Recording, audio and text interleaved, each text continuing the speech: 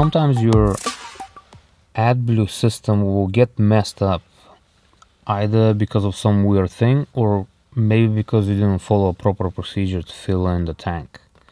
What actually you need to do when you fill the tank is either drive the car for, I think, 20 to 40 minutes, look up your manual, or you need to, once you're done filling the car, you need to turn on the key without turning on the engine. Just plug the key in so the car is ready to start, but don't start the engine.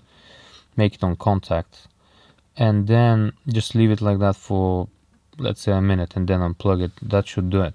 But let's just say you just like I did, I topped my tank to the top, just locked the car and left. Well, all of a sudden I got a warning that the car needs AdBlue, and I said, that's not right, because I just topped it. And because I didn't drive the car immediately when I topped it, the system probably got messed up. Probably it actually gave me a fault message that the AdBlue system has a fault in it. Maybe measuring, maybe just detecting that, hey, I'm detecting more in the tank than what I had before. I just don't know how it was calculated, what was going on. But what I did was I reset the AdBlue module, the metering module, the one that calculates how much AdBlue is in the tank. So first thing first, make sure you top the AdBlue to the top before you do that. Then go to engine, wait for it to read all the things, then go to basic settings, and then from here look for reset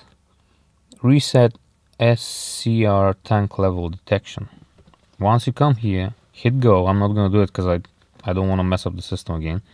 Plus mine, I've done that months ago, so I don't want to do it because it will mess up the measurement most likely. But once you're here, choose resetting of SCR tank level detection, hit go. It will tell you that it finished correctly and system okay.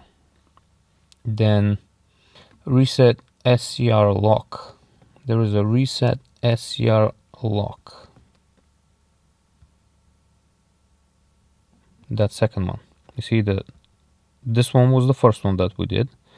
Then reset SCR lock is the second one. Hit go again, let it go. It will say finish correctly. Just hit done, go back, close the car, everything will be fine.